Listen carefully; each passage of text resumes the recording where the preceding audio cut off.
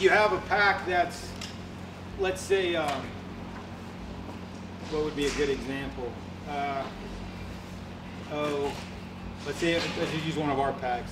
If you have one of our packs and you buy it off the classifieds, you didn't really know what you were getting into and you're not sure if it fits right or whatever the case may be. In most cases with our packs, we can get it to fit anyone because with the ability to raise and lower this and raise and lower the yoke, we can get it to fit. Now, with our pack, and I didn't go over this earlier, obviously the taller you are, the more these shoulder straps need to be extended or the longer your torso is. But at the root of it, if we slide these down, you know, when we lower these load lifters as low as they can go, you know, the 26-inch frame is actually simulating a 22-inch frame. It's taller, it's going to hit you in the back of the head, but it will feel, for the most part, like a 22-inch frame.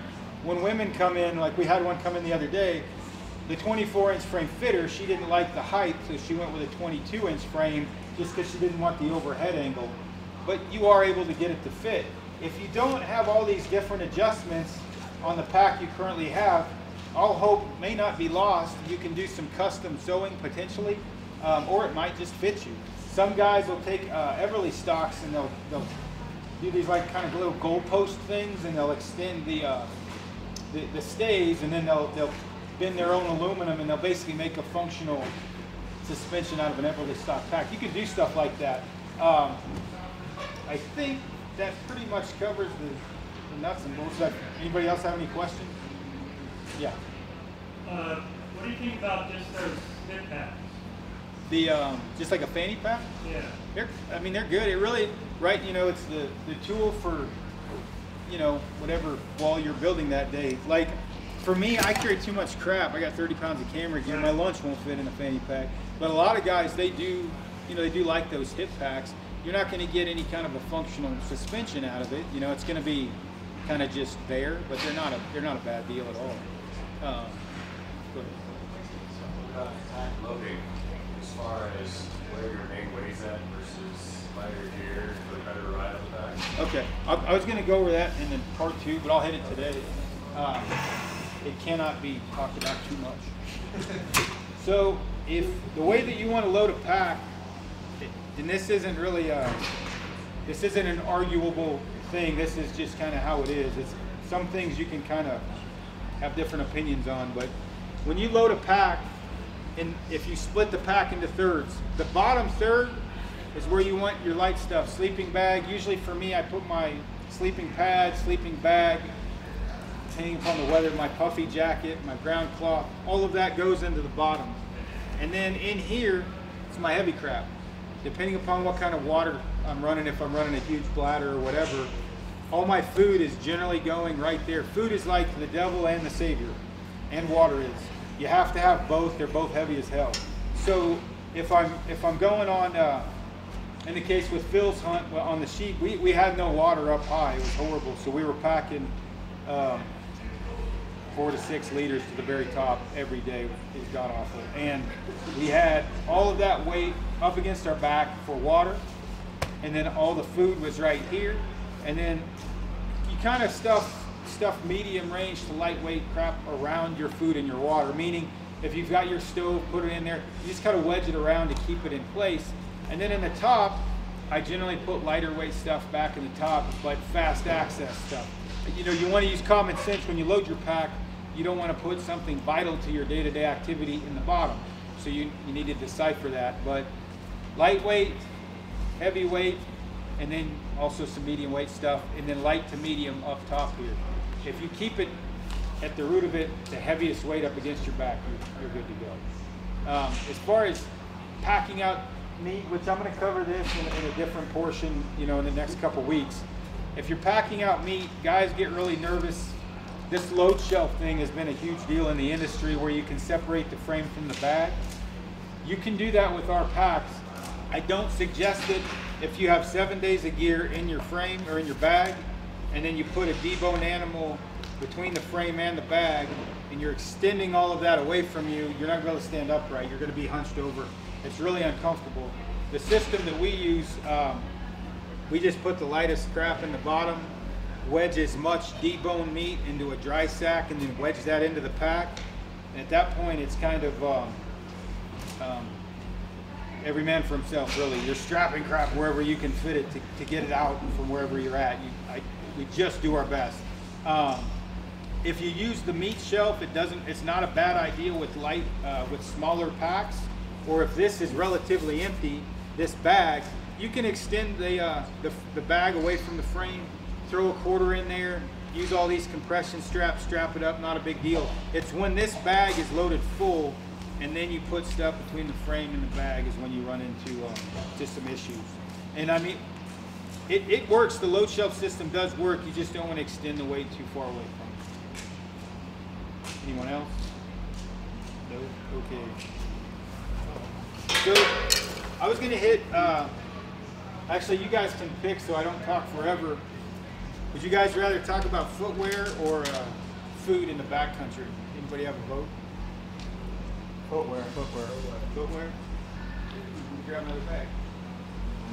So with footwear, we get a ton of questions on, footwear, just answering with the podcast and everything. One thing I will say is there is no right or wrong with footwear. There is only right or wrong for each specific person. In my case, I wear pretty stiff. I wear really stiff boots for the most part, almost a mountaineering boot. And in some cases, like Brian on the podcast, Brian Call, he's got the foot of a Native American. He can hunt in 5 fingers, no problem at all. Never has an issue. Colton, you kind of run like a moderately stiff boot. Frank, he's running a super stiff boot right now. What are you running? What? Kennetrek? Grant's running a Kennetrek right now. What are you running? Yeah. I've got special shoes. The idea, or the concept behind footwear, obviously, is get you A to B the most comfortable you possibly can without getting plantar fasciitis or any other crap like that. Which, what you're going to have to do is, one, figure out the boot that fits you, which is pretty simple. Go put it on and see if it rubs your heels and everything else. At that point, you're going to kind of want to figure out, okay, I've got a soft boot, I've got a stiff boot, and I've kind of got a medium boot. All 3 of those seem to fit. Most people are going to have problems with heel rub. I do. In fact, like right now, I've got, even with boots that fit, not to show you guys my feet, I've got Luco tape on the back of my heel just to prep for doing cardio so I don't get heel rub. In my case, I have a shallow heel cup or a narrow heel cup, and so the back of my foot at the top portion of it, as I hike, it rubs and I get huge blisters, so I pre-tape them. Anyway, so this is a Scarpa Triolet. It's stiffer than woodpecker lips. You can moonwalk on it. It does not flex really at all. I have they're semi-crampon compatible. This is one of my favorite boots. It's relatively heavy, not horribly heavy. It is not great, even though we elk hunted in them, it's not great for elk hunting because you get a little bit of the Frankenstein action going on. They're stiff, there's no flex to them. The pros to a super stiff boot like this is when you're climbing, if you had, Aron Snyder going up the race of the mountain with super flexible boots, and then me with these, I'm going to beat me with these. These are going to be faster climbing. The reason why is they don't flex, so when they don't flex, I'm using less muscles in my foot that transfers up my leg, meaning less calf muscles, less quads, less hamstrings. I'm basically just doing this with my toes all the way up. And you have less fatigue. Less fatigue means less oxygen. Less oxygen, obviously, you're going to be able to breathe more, you're going to be able to go faster. I'm not a doctor. That is the most redneck way probably you've ever heard of it explained. When you get these are like super flexible. With these, the bonus, you can break them in like a day. You don't even have to break them in. They're quieter for sure. You also, depending, they're going to fit more people. The more something flexes and wraps around your foot, contours to your foot, the less you're going to have to worry about friction. With these, since they don't flex at all, any walking I'm doing, if there's any pressure point in my foot, it's gonna rub. Where this, it just kind of contours around my foot. I mean, with this, it moves in all kinds of different directions. So this is kind of like a lightweight. This here is like an ultra lightweight. It's almost half the weight of this boot. I wore this though, my great friend Clay Lancaster said, wear this on Tiburon Island, it's great, it'll stick to the rocks or something. That was a horrible idea.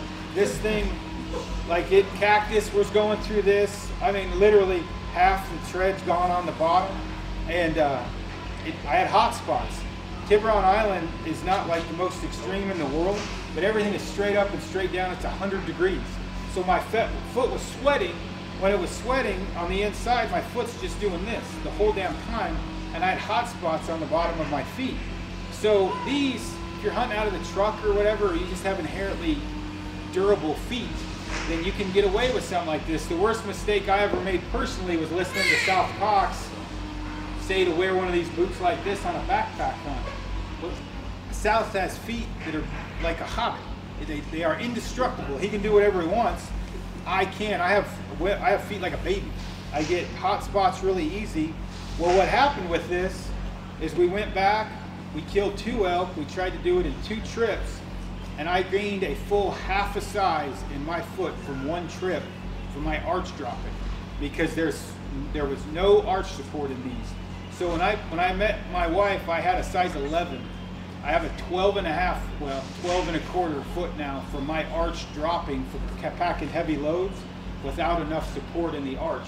And now I'm starting to get plantar fasciitis, which is also because my calf muscles are ball up. But it's not the same for everybody. I've definitely found that. But if you don't have good support in your footwear, you're probably going to get plantar fasciitis. Your arches are definitely going to drop.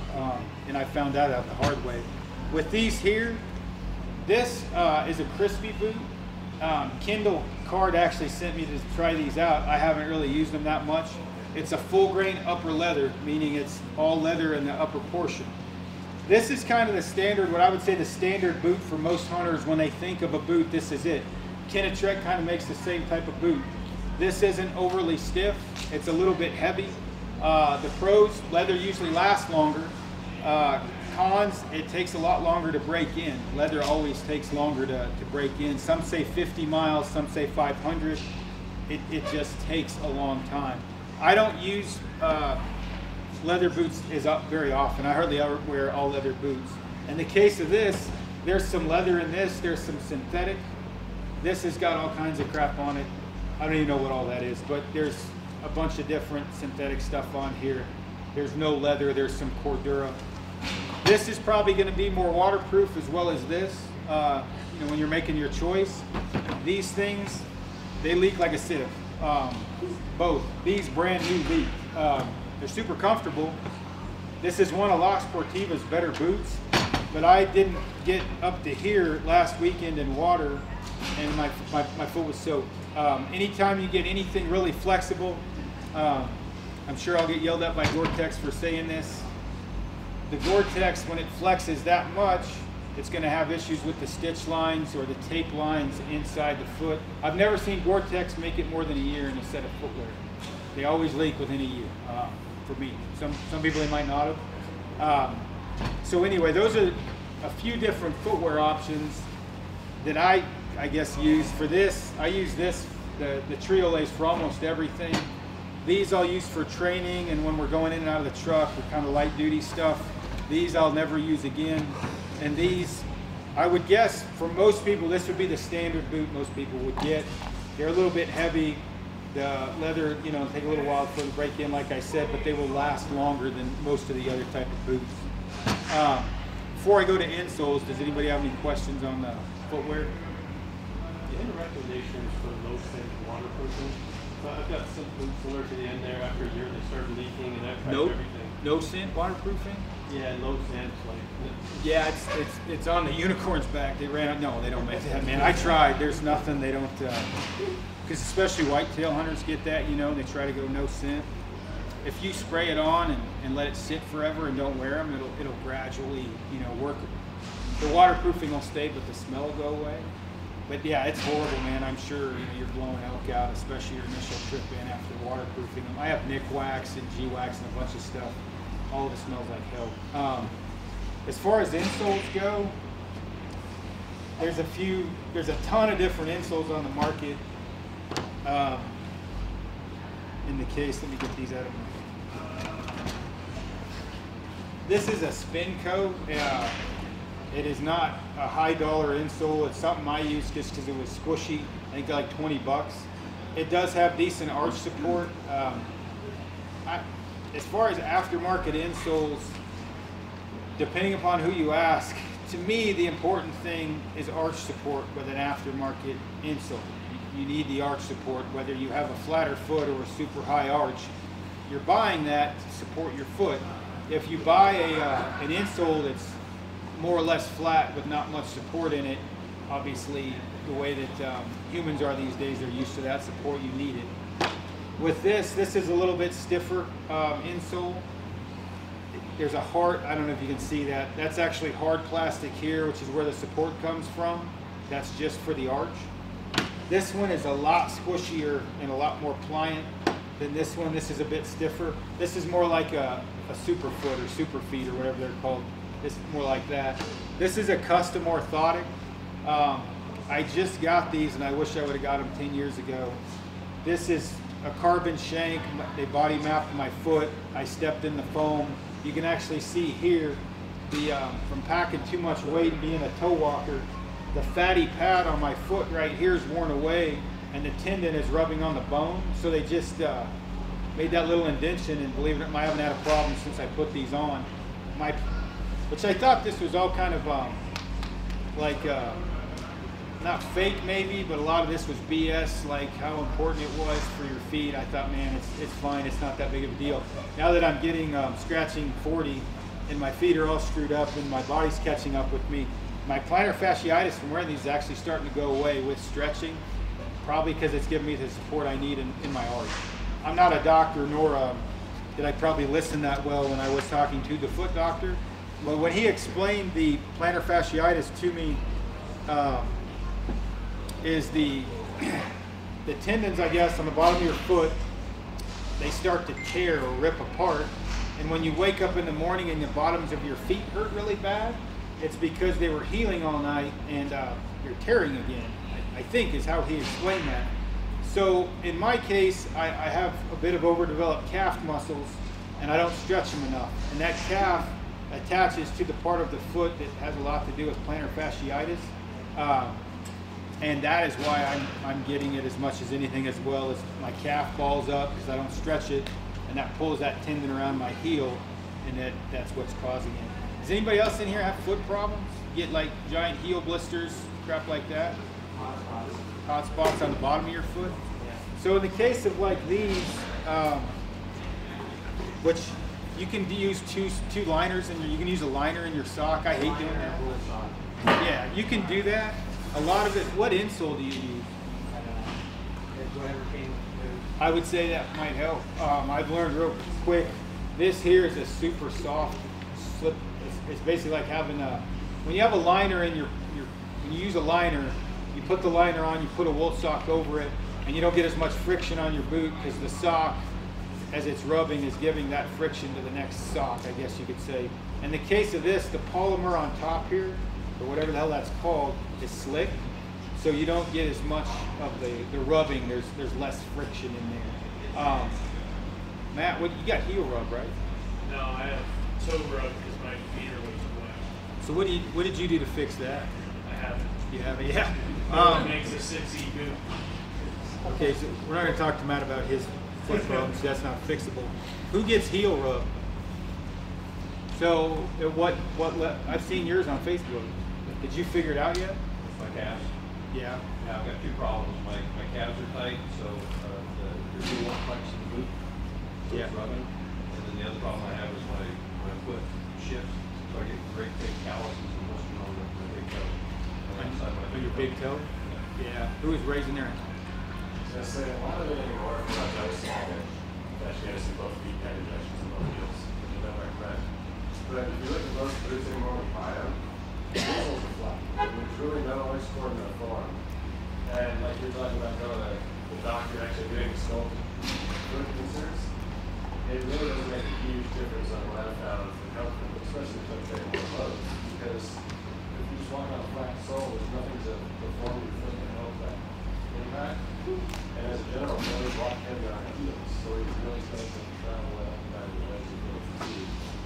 So it's almost one of those, as soon as you get ready, you're about to slide in soles and fine, you're soles and you're still a little better. It doesn't have to be the sculpt shop.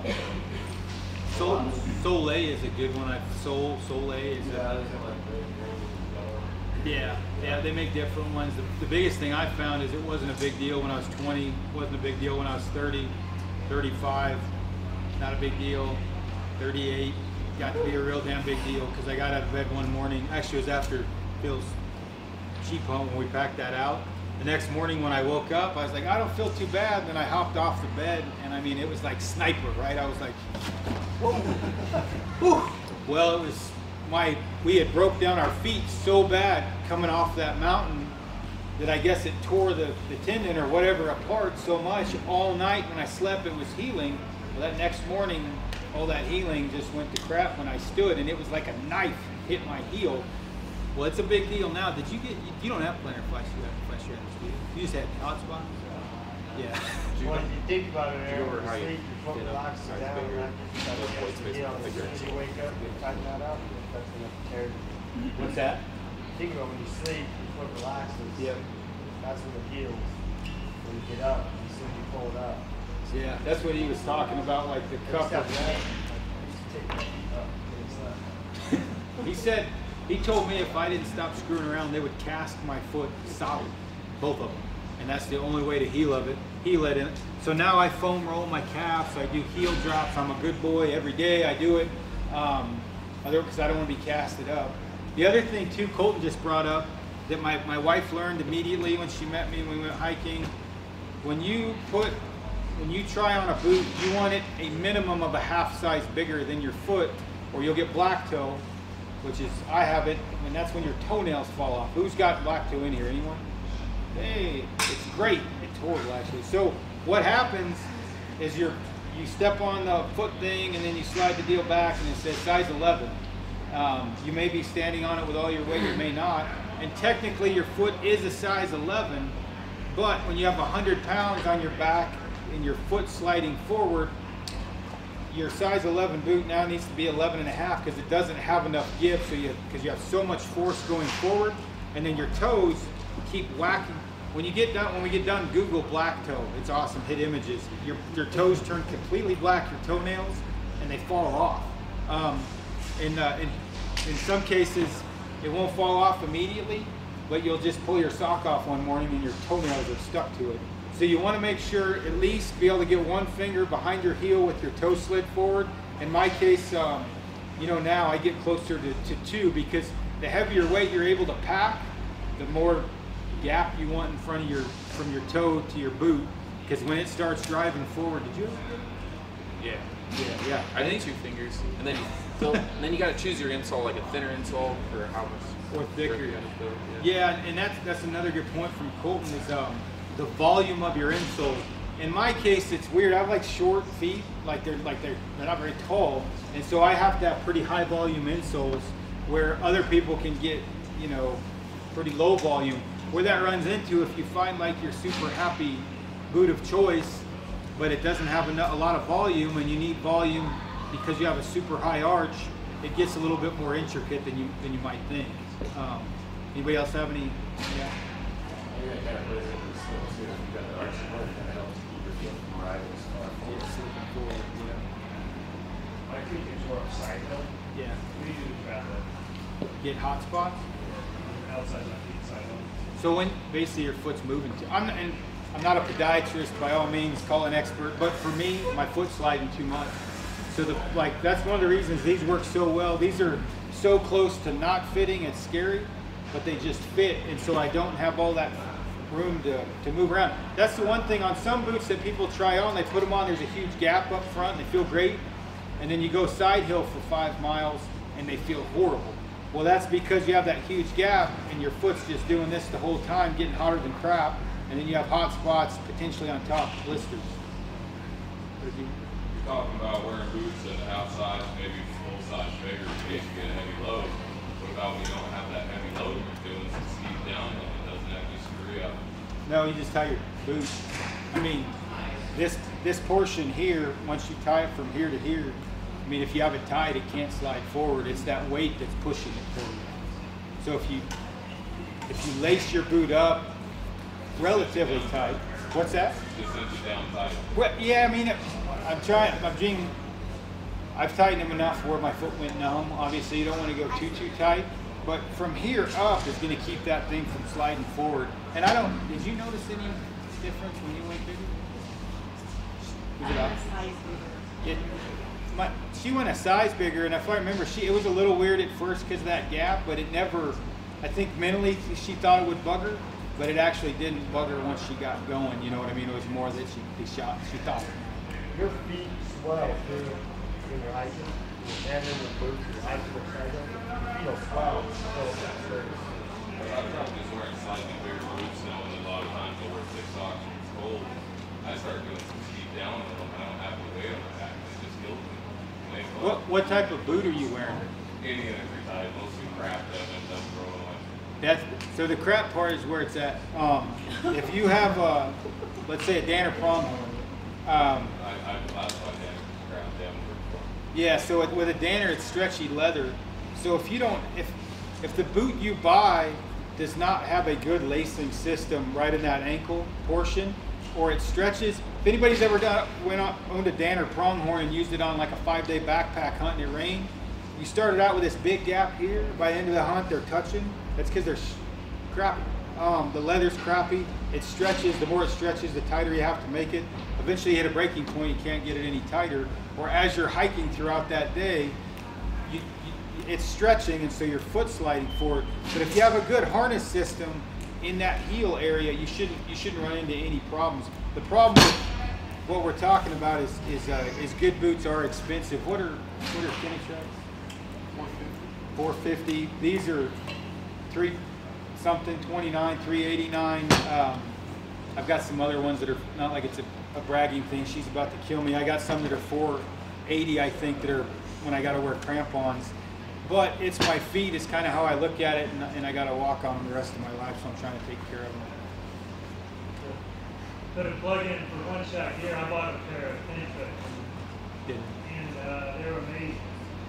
Walking, braking period. Which model did you get? Do you remember? You remember, Brett? I think the 400s, the Mountain Extreme 400. Yeah. Gotcha. And that's one thing too that guys, it's hard to get the do-all in any gear. Like, hey, what's a boot I can wear whitetail hunting and elk hunt in? And that probably doesn't exist unless it doesn't get cold where you whitetail hunt. It's pretty hard to have one. You can get away with two a lot of times. Sometimes you can get away with one. Like that 400 is a good, well-rounded boot for a lot of stuff. But in early elk season, it does get a little bit warm if you bow hunt, or it can. I guess the only other thing than that is don't listen to me or Braden or Grant or Bolton or anyone else when we give you an exact boot. Make sure you go try it on because it fits me. It certainly doesn't mean it'll fit you. I got two questions. One, what is the right size, do you think, as far as, because some boots have, as far as you're talking about coming around the upper part of your ankle, you on the one boot you have maybe two laces or whatever. Some, it can be 8 inches or even 10 inches. You see snake boots, obviously you wouldn't want to use those elk hunting, but what is the right size for that? And my other question is, what's your take on wearing silk? Because when I wear wool and stuff like that, it's sweating, and even though my foot gets hot, it's not. Yeah, the Cool Max or silk or whatever. So the first one is, for me, that happy point is 8 to 9 inches. I like my boot height about this height, 8 to 9 inches. Any more than that, I think for me is overboard. And I do have people tell me I wear this high boot because I need ankle support. But from my experience personally, once you get to 8 or 9 inches, it's kind of like driving a semi through the drive-thru to order a burger. You can do it. It's probably not needed because you got enough support in a good boot in an 8 or 9 inch tall boot. Obviously, snow and water and all that stuff aside, meaning just the fit, I think you get enough ankle support with 8 to 9 inches. I don't have ankle problems though. I could be singing a completely different tune if I had bad ankles. But for me, 8 to 9 inches is about right. I also like a fairly beefy lacing system. I like to have a locking lace here if possible, and I like to be able to cross at least twice, you know, in the upper portion, sometimes 3. And I think Frank's got a set. It's got 3. It's 9 inches tall. It's got it's got 3 crisscross lacing sections, and it's also got 2 locking sections, one down here and one up here, so you can really lock that lace in so you don't slide forward. On some of the cheaper boots, you don't get that locking lace system, so the laces can loosen up and you can slide your foot forward. Yeah, as far as Cool Max and silk, I think that's personal preference. I don't know that there's a right or wrong, because I just got some Cool Max and I don't even notice the difference, but my buddies swear by them, the silk Cool Max stuff.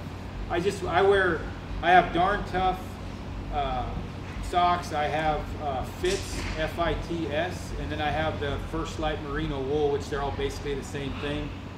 I like those. They're kind of a merino blend. And then I just got some Cool Max, and they seem good. I don't notice any difference doing cardio. I don't get like more blisters or anything. I just don't notice a heat difference.